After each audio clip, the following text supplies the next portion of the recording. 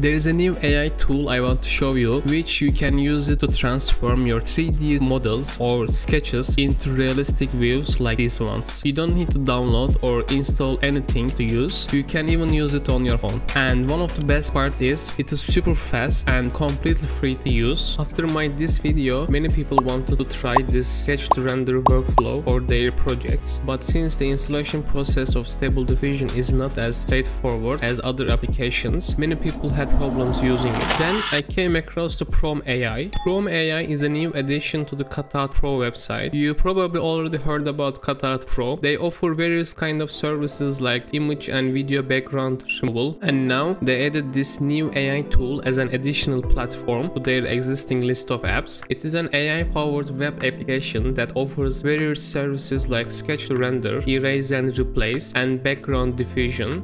When you first open, we have 3 main available features to select from, and they have 2 more upcoming ones like the outpainting version. But I think most of you will probably be interested more in the sketch rendering mode. There are lots of ready to use templates according to the material you want to use as a reference. For example, interior and exterior drawings, product design sketches, anime character drawings, or directly into real photos. I will first try it with this building sketch. I simply upload my drawing to this box, and once it's uploaded, I have multiple different presets options I can choose from, like realistic, precise, animation, concept, and fantasy. If you want to use one of these options, you can just choose one or leave it at none. And in this box, I can write my prompt to describe my image. But like Stable Diffusion, we don't need to add many enhancer keywords to specify what we are trying to do, like realistic view, high quality image, or photo, because we can already specify them with ready presets. For the first try, I will not type anything and just hit generate, and it's pretty nice to see how your sketch would look like in real life with realistic materials and lighting, and the first results are pretty close to my initial drawing. If you hover over this small circle, you can switch between your drawing and the final generated image to compare between them. Now I will type a simple prompt to specify some materials and the time of the day to set up a scene and change the scenario type to architecture realistic sketch. I will type timber building design, green building, city center, people walking, and golden hour view. You can see the generation speed in this one. This is the real-time speed, so it is pretty fast for a free web-based application. We can quickly generate many different design alternatives with different materials and more or less to see how they would look like in different kinds of atmospheres and the time of the day. Then I added a modern preset style to see how it will affect the image, and this is the version I got. So feel free to test all of the different options to find a nice one that fits your taste. After the exterior sketch, I want to test it out with an interior one, so I will change the scenario type to interior sketch and upload my drawing. For the prompt, I will simply describe the overall material I want to use in this space.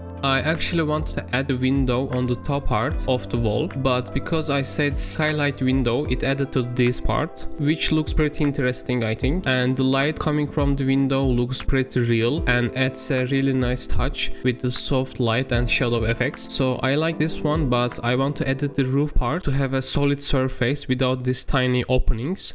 I can use erase and replace feature for this, and the workflow is pretty easy. Once you like one of the versions you generated, from the 3 dots icon on the top right part, you can choose 3 different options to continue with. I can either choose the erase and replace option to change some parts I don't like, or I can use it to add some extra elements on top of my design. If I like the overall volume and the style of the image, but I want to generate alternatives, I can send this image back to sketch rendering, or lastly, I can use background diffusion to change the background for my object, which you can use for mostly product photography. For this one, I will click to erase and replace, and my image will be directly sent to in painting mode. We have the controls here on the left side, and after I change my brush size, I will paint this area and type timber roof and hit generate. And for the erase and replace and background diffusion options, it generates 3 different options at once, which I think it's really nice to see different options quickly. You can freely download the first option for each generation with 512 to 512 pixel size, and with the premium membership you can of course download all the options with 1024 by 1024 size, or with the premium version you can use HD repaint option to upscale your images by 2 times. This version is quite nice with the solid timber planks. We all love midjourney for image generation because of the overall quality and the level of creativity, but when it comes to the generating realistic versions of your drawings, it is not quite possible to achieve that because it takes your images as input and uses as a reference material, so the final image won't be really close to your original design. I can't say it is impossible, but it is really not a straightforward process. That's why I wanted to share as an alternative for you to generate images and transform your drawings or images into something new or realistic versions. You don't even have to create an account. You can generate unlimited number of images, and to download these images you generated, you should create a free account. They also offer premium memberships. You can check their subscription options for higher resolution and quality image generation in this part. I want to test out another interior living room view with the interior realistic scenario, and this is the first generation I got without any additional prompts. Then I generated with morning sunlight, which added this beautiful sun rays filling the room, and I think it looks pretty cool overall without the cactus. And I have experimented with many different styles and various descriptions. Here you can see all of them with the styles I use.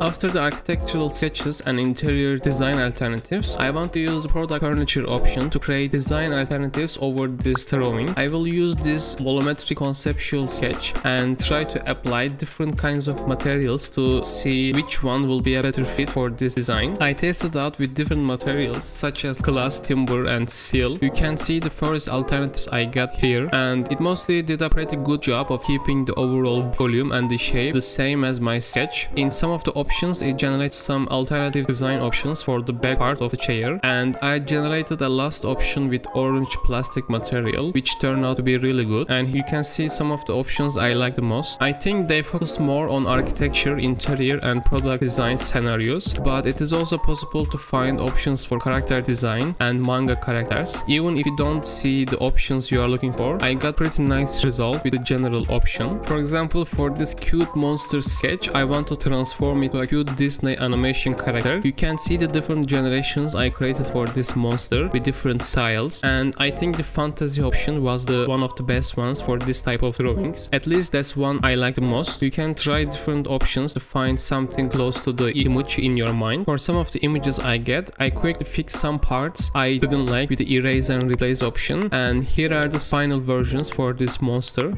Actually, I was planning to end this video with the monster sketch, but then I want to test out how it works directly with photos. Since it's very easy to use as a web application, I thought I could also test it directly on my phone too. So I took a picture of this empty store and wanted to see how it would look like as a flower shop. I quickly generated a couple of options and choose the one I like the most. Then I sent that one to in painting mode and regenerated these problematic parts. And here are some of the images. You can see how easy it is to use even on your mobile phone. You can use this to generate quick ideas for your projects. Of course, it's not only for building facades. You can use it for basically anything like portrait images or selfies, product photos or interior room images. So what do you think about this app? I think it's a really nice option for people who just want to create alternatives for their design or visualize their product drawings in real life with real materials. And PromeAI kindly sponsored this video. They will provide 10 free credits to 5 people from comments of this video for Cutout Pro website. So if you're interested, let me know what you think about it in the comments down below. I think that it's a really useful platform for quick generations of your design and drawings, so it's completely worth to give it a try.